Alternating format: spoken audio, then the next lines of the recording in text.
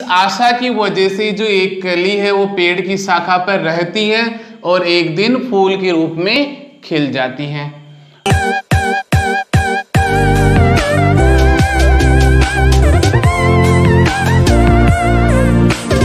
नमस्कार दोस्तों, आप सभी का मेरे YouTube चैनल संगम क्लासेस में बहुत बहुत स्वागत है। दोस्तों, मैं नितिन खारोल आज आपके लिए लाया हूँ RBSE की क्लास 12 की इंग्लिश की बुक रेनबो के चैप्टर 14 की पोएम द होप का कंप्लीट एक्सप्लेनेशन। दोस्तों, जो ये पोएम है द होप का अर्थ आप जानते ही हो आशा, और इस पोएम के जो पोएट है उनका नाम है राजन अग्रवाल। दोस्तों, राजन अग्रवाल जी ने बहुत ही शानदार ये पोएम लिखी है। इस कविता की विषय वस्तु आशा है और कवि सहित विभिन्न लोगों ने आशा को अलग अलग प्रकार से परिभाषित किया है। चाहे पक्षी हो, जानवर हो, मनुष्य हो, प्रकृति हो, सभी कुछ आशा के ऊपर निर्भर करते हैं। तो चलिए दोस्तों, पोएम शुरू करते हैं। फर्स्ट स्टेंजा देखते हैं दोस्तों। तो स्टेंजा 1 है, hope is given different name, some call it expectation, others term it future relevance, some others think it a measure of बेनिफिक्शन। तो इसका अर्थ देखते हैं। Hope is given different names, जो आशा है ना, होप का अर्थ क्या होता है? आशा। इज गिवन, आशा को दिया गया है। क्या दिया गया है? डिफरेंट नेम्स, अलग अलग नाम। ये जो स्टेंजा है, फर्स्ट स्टेंजा, इसमें कवि हमें बताना चाह रहा है कि जो आशा है उसको अलग अलग लोगों के द्वारा अलग अलग नाम दिए गए हैं। तो देखते हैं वो नाम कौन कौन से हैं। सम कॉल इट, कुछ लोग इसे क्या कहकर बुलाते हैं? एक्सपेक्टेशन। एक्सपेक्टेशन का अर्थ क्या होता है? उम्मीद। जब भी हम किसी मुसीबत में होते हैं तो हमें ये उम्मीद होती है, हमें ये आशा रहती है कि हम जल्द उस मुसीबत से निकलेंगे। तो आशा को हम उम्मीद कहकर भी बुलाते हैं। दूसरे लोग क्या सोचते हैं इसके बारे में वो भी देख लेते हैं। अदर्स टर्म इट, टर्म का अर्थ यहां पर क्या हो गया? कहना। Others term it future relevance. Future relevance का मतलब है भविष्य की प्रासंगिकता। भविष्य की प्रासंगिकता। अब जो ये प्रासंगिकता है, जो रेलेवेंस वर्ड है, इस रेलेवेंस वर्ड का मतलब अपन क्या कह सकते हैं? हिंदी में आप कहो तो इसे संबंधित भी कह सकते हो, या अंग्रेजी में आप कहो तो रिलेटेड। कि जो आशा है ना वो फ्यूचर रेलेवेंस मतलब भविष्य से क्या है? संबंधित है। चाहे हमारा निकट का भविष्य हो, चाहे दूर का भविष्य है, हम यही उम्मीद लगाते हैं कि हम यही आशा करते हैं कि हमारा जो भविष्य होगा वो क्या होगा? अच्छा होगा। सम अदर्स थिंग, और कुछ अन्य लोग क्या सोचते हैं? It a measure of बेनिफिक्शन। बेनिफिक्शन का अर्थ होता है उपकार, और मेजर का अर्थ होता है तरीका। कुछ अन्य लोग क्या सोचते हैं कि यह तो उपकार का एक तरीका है। वे लोग आशा को क्या मानते हैं? उपकार का तरीका मानते हैं। तो ये तीन चीजें आप अच्छे से ध्यान रखना दोस्तों। एक्सपेक्टेशन यानी क्या होता है? उम्मीद। फ्यूचर रेलेवेंस यानी क्या होता है? भविष्य में प्रासंगिकता, या अपन कह सकते हैं भविष्य से संबंधित। और जो तीसरा इंपोर्टेंट जो यहाँ पे वर्ड है, फ्रेज है, वो है मेजर ऑफ बेनिफिक्शन, उपकार का तरीका। इस प्रकार से आशा को लोगों ने अलग अलग नाम दिए हैं। एक्सपेक्टेशन, उसके बाद है फ्यूचर रेलेवेंस, और उसके बाद है मेजर ऑफ बेनिफिक्शन।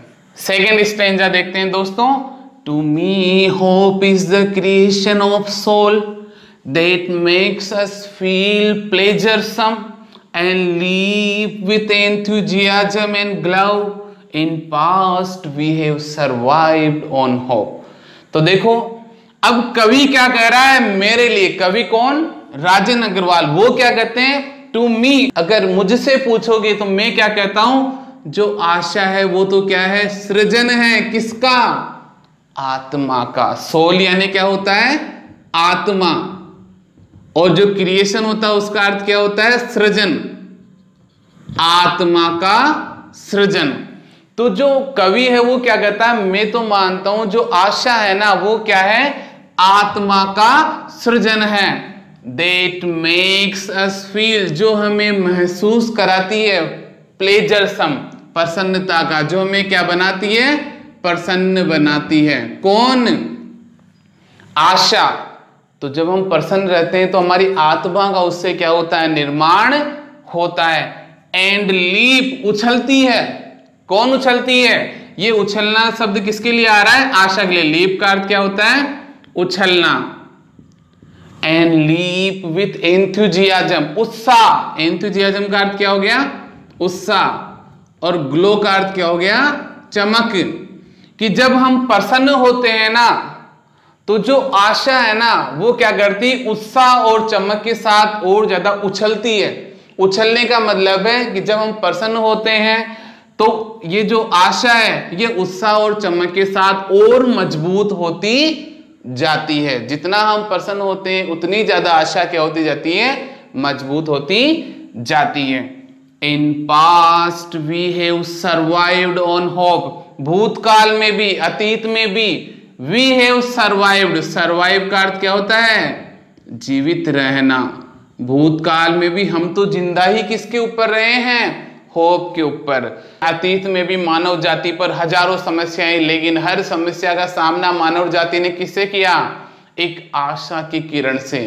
कि वो समय भी आएगा जब हमारी सारी मुसीबतों का क्या हो जाएगा, अंत हो जाएगा। तो दोस्तों हमें कभी भी किसी भी विपत्ति के समय में निराश नहीं होना चाहिए, हमें आशावान होना चाहिए।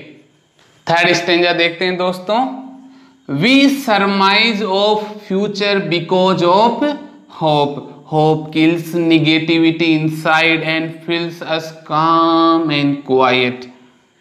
कि हम भविष्य का जो अंदाजा लगाते हैं वो किसके कारण लगाते हैं, आशा के कारण ही लगाते हैं। सरमाइज, सरमाइज का अर्थ क्या होता है, अनुमान लगाना। ये आशा ही तो है जो हमें भविष्य के बारे में क्या करती है, अच्छा महसूस कराती है। होप किल्स निगेटिविटी इनसाइड, और हमारे मन में जो नकारात्मकता भरी हुई है, जो बुरी बातें या नकारात्मक बातें भरी हुई है, उन सबको भी कौन मार देती है, आशा मार देती है। कई बार हम बहुत ज्यादा निराश होते हैं, नकारात्मक विचार हमारे दिमाग में आते हैं, लेकिन उस समय अगर आशा की एक भी किरण हमारे दिल में आती है, हमारे दिमाग में आती है, तो उससे क्या होता है, वो जो नकारात्मकता है वो मर जाती है। एंड फिल्स अस, और ये जो आशा है हमें भर देती है काम एंड क्वाइट, शांति से, खामोशी से। और काम एंड क्वाइट दोनों का अर्थ होता है खामोशी या शांति, लेकिन जब दोनों एक साथ आ जाए तो इसका अर्थ होता है पूर्ण रूप से शांत, पूर्ण रूप से शांत। तो हमें बहुत ज्यादा क्या कर देती है, शांत कर देती है। तो आशा, जब हमारे मन में आशा की किरण होती है तो ये हमें पूरी तरह से क्या कर देती है, शांत कर देती है। हमें किसी भी प्रकार की जो टेंशन है वो हमारे दिमाग में नहीं रहने देती। तो हमें आशा रखनी चाहिए। स्टेंजा 4 देखते हैं दोस्तों। Hope makes the bird fly in search of food for young ones and material to build their homes. ये आशा ही तो है जो पक्षियों को आसमान में उड़ने के लिए क्या करती है, प्रेरित करती है। किस लिए, in search of, in search of का अर्थ होता है तलाश में। किसकी तलाश में, फूड, भोजन की तलाश में। फॉर यंग वंस, किनके लिए, अपने छोटे छोटे बच्चों के लिए, अपने छोटे छोटे बच्चों के लिए। एंड मटीरियल, मटीरियल का अर्थ होता है सामग्री, और यहां पे पक्षी किस सामग्री की तलाश में उड़ते हैं, घास फूस। किसकी तलाश में उड़ते हैं, घास फूस की तलाश में। टू बिल्ड देयर होम्स, अपने घरों को बनाने के लिए। अब पक्षियों के जो घर बोले अपन कह सकते हैं किसके लिए, घोंसले के लिए। तो अपने घोंसले को बनाने के लिए सामग्री की तलाश में, और अपने छोटे छोटे बच्चों के लिए खाने की तलाश में पक्षी आसमान में क्या करते हैं, उड़ते हैं। तो ये भोजन उनको बाहर मिलेगा, वो घास फूस उनको बाहर मिलेगी, ये उनके मन में आशा है, तभी तो वो उड़ रहे हैं। एक आशा ही तो है जो उनको आसमान में उड़ने के लिए प्रेरित करती है। 5th स्टेंजा देखते हैं दोस्तों। It is the hope that makes a bird stay on the branch and bloom. Trees lose their leaves with a hope that one day it will be laden with green hues. It is the hope, ये आशा ही तो है, that makes a bird, bird यानी क्या होता है, कली, जो फूल का जो प्रारंभिक स्वरूप होता है, जहां से फूल के बनने की शुरुआत होती है एक कली से, तो ये आशा ही तो है, दैट मेक्स ए बर्ड, जो एक कली को क्या करती है, आशावान बनाती है। किस बात के लिए, स्टे, रुकने के लिए, ठहरने के लिए, रहना, ठहरना, ऑन द ब्रांच, ब्रांच यानी शाखा, एंड ब्लूम, और ब्लूम यानी खिलना, कि जो एक कली होती है ना, उसे इस बात की आशा होती है कि वो अगर पेड़ की इस शाखा पर बनी रहेगी तो एक दिन वो खिल जाएगी। तो इस आशा की वजह से जो एक कली है वो पेड़ की शाखा पर रहती है और एक दिन फूल के रूप में खिल जाती है। ट्रीज लूज देयर लीव्स, और जो पेड़ हैं खो देते हैं देयर लीव्स, अपनी पत्तियों को, लीव्स यानी क्या होता है, पत्तियां, अपनी पत्तियों को क्यों खो देते हैं, कौन से मौसम में, पतझड़ के मौसम में, विथ होप, लेकिन एक उम्मीद रहती है उनके मन में।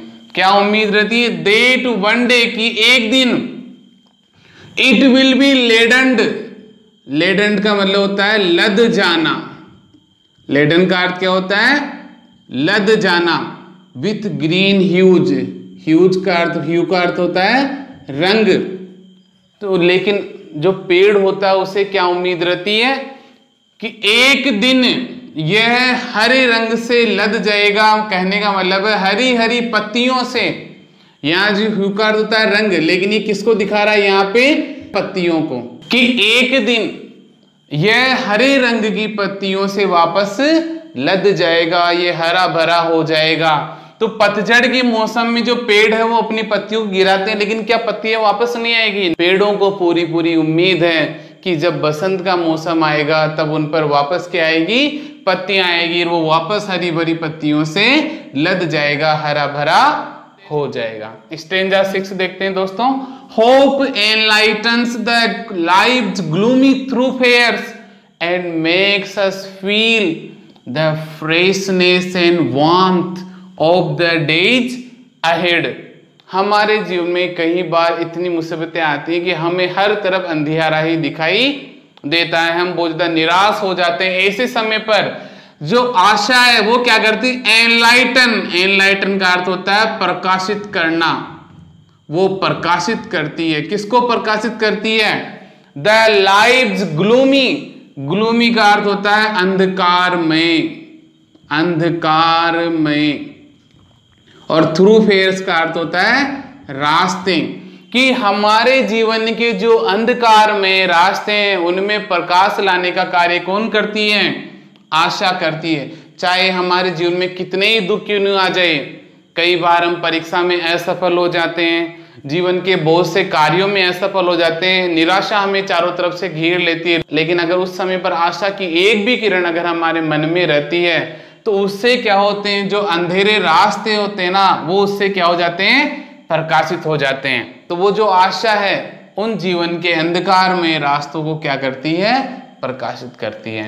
एंड मेक्स अस फील, और हमें महसूस कराती है क्या, द फ्रेशनेस, ताजगी, एंड वार्मथ, गर्माहट, उत्साह, किसके प्रति, of the days ahead, ahead का अर्थ होता है आने वाले, जो आने वाले क्या दिन है उनके प्रति हमारे अंदर ताजगी और उत्साह का क्या करती है, एहसास कराती है। जो आशा है वो हमारे मन को, हमारे दिमाग को सकारात्मक बनाए रखती है कि आज जरूर तुम्हारे जीवन में मुसीबतें हैं, लेकिन वो दिन आने वाला है जब तुम्हारा जो मस्तिष्क है वो ताजगी और उत्साह से भरा हुआ होगा।